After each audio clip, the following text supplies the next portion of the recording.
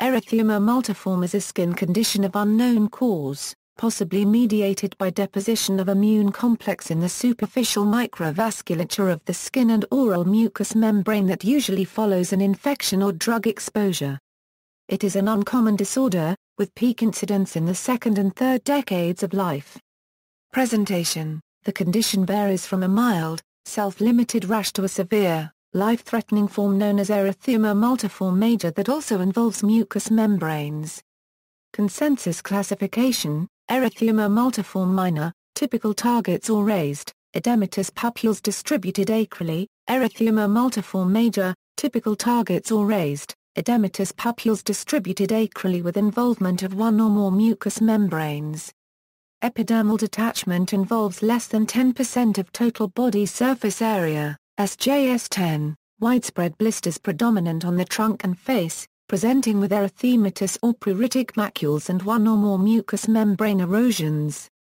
Epidermal detachment is less than 10% TBSA for Stevens-Johnson syndrome and 30% or more for toxic epidermal necrolysis. The mild form usually presents with mildly itchy, pink-red blotches, symmetrically arranged and starting on the extremities. It often takes on the classical target lesion appearance, with a pink-red ring around a pale center. Resolution within 7–10 days is the norm. Individuals with persistent erythema multiforme will often have a lesion form at an injury site, for example a minor scratch or abrasion, within a week. Irritation or even pressure from clothing will cause the erythema sore to continue to expand along its margins for weeks or months, long after the original sore at the center heals. Causes: many suspected etiologic factors have been reported to cause M.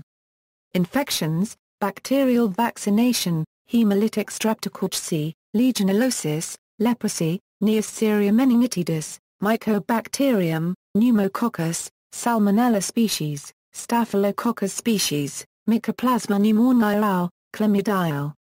Fungal, parasitic, viral, drug reactions, most commonly to antibiotics, anticonvulsants, aspirin, antituberculoids, and allopurinol and many others.